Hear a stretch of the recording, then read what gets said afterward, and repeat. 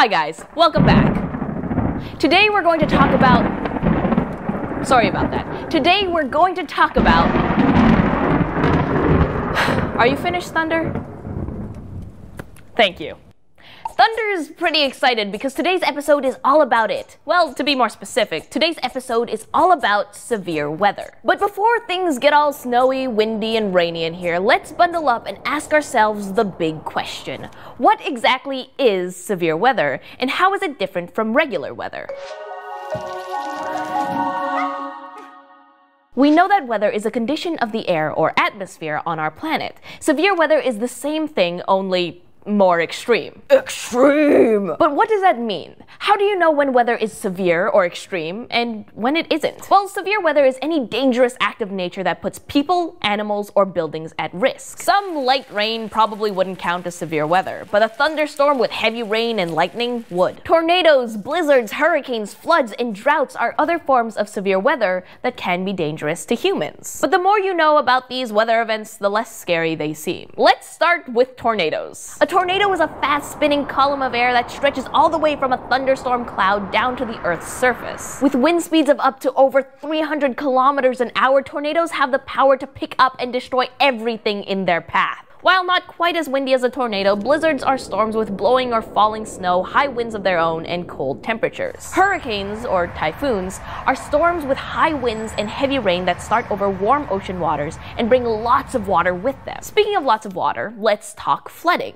Floods happen when too much rain forces streams, rivers, and lakes to overflow, sending lots and lots of water where it doesn't belong, like your backyard. A drought is sort of the opposite. Think a lot less water, or no water at all. Droughts happen when an area doesn't receive enough rainfall, drying up rivers and lakes, killing trees, and ruining crops. All of those forms of severe weather have a big impact on the biosphere and the geosphere. How so? Let's find out. I'll conjure up some different types of severe weather to see exactly how shakeups in the atmosphere can impact the biosphere and the geosphere.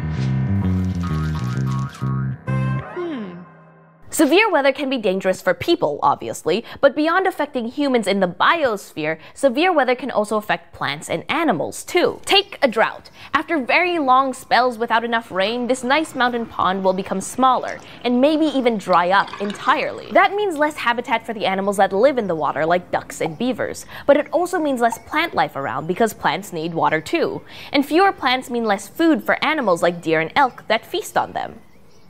But what about the opposite problem? What about too much water in the form of heavy rain? Really strong thunderstorms can sometimes bring lightning and high winds that can damage trees, maybe breaking off some of their limbs, uprooting them, or even setting them on fire. This is bad news not only for the tree, but also for everything that lives in it. And finally, even the ground, as solid as it might seem, can be reshaped by severe weather. Strong, recurring floodwaters act like powerful rivers and can actually wear down rocky formations like mountains over time. And sometimes big flows of rainwater can cause a slope or hillside to collapse in an event called a mudslide. The atmosphere interacts strongly with the other spheres of the environment, particularly when it's cooking up severe weather. It can even move things in the biosphere and reshape the geosphere.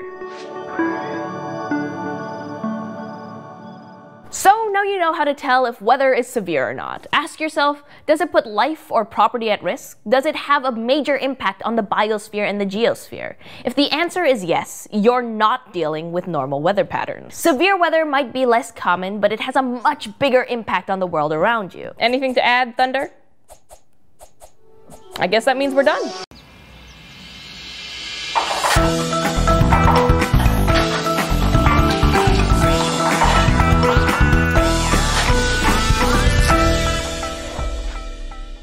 Squeaks, where are you?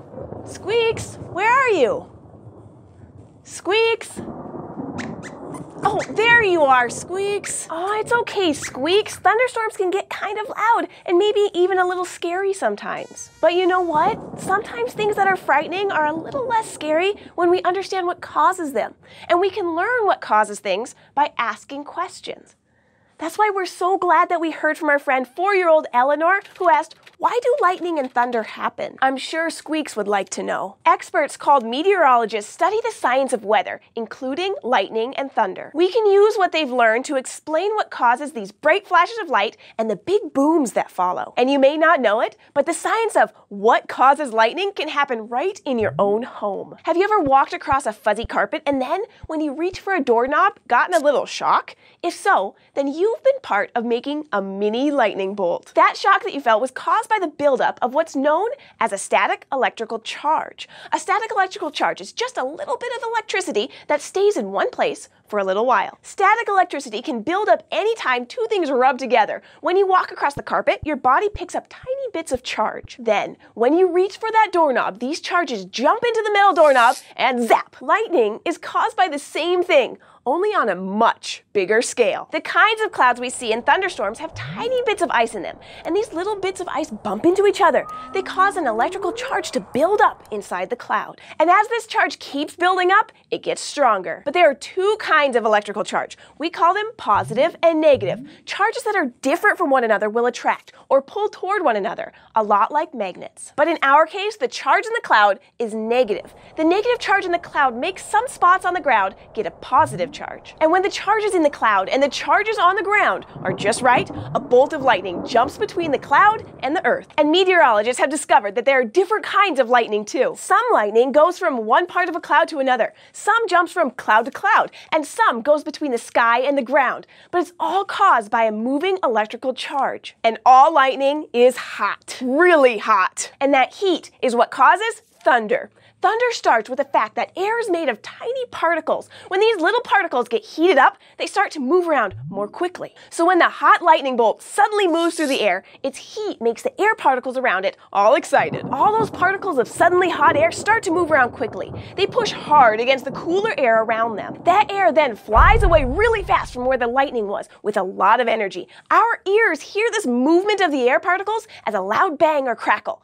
That's thunder. So now you know. Lightning happens when an electrical charge builds up inside of a cloud and moves to an opposite charge. And thunder happens when the heat from lightning causes the particles that make up air to push away from the lightning bolt. And remember, when you're not sure about something, ask questions. It just might make you feel better. Thanks for asking, Eleanor, and if you have a question for any of us here at the fort, let us know by leaving a comment or emailing us at kids@thescishow.com. Until next time.